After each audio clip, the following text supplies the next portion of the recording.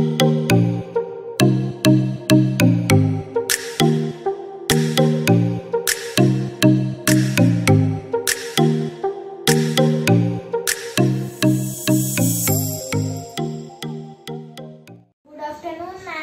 afternoon all of you.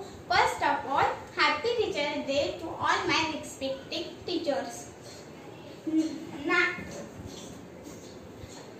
the subject is English grammar. Now we see lesson number 2, part of speech. Students, how many part of speech? There are 8 part of speech. Which one? Noun, adjective, pronoun, verb, adverb, preposition, conjunction and interjection. Now we see first one of part of speech, noun.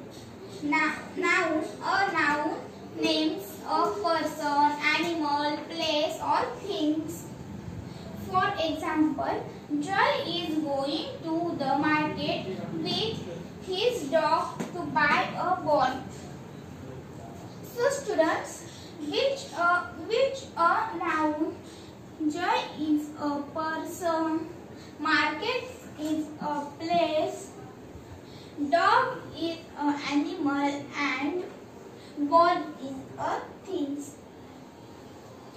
Now we see second one, adjective.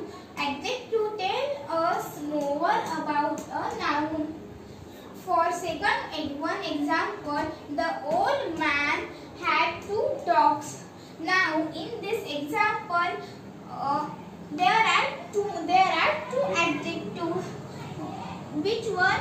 Old and 2 is a adjective.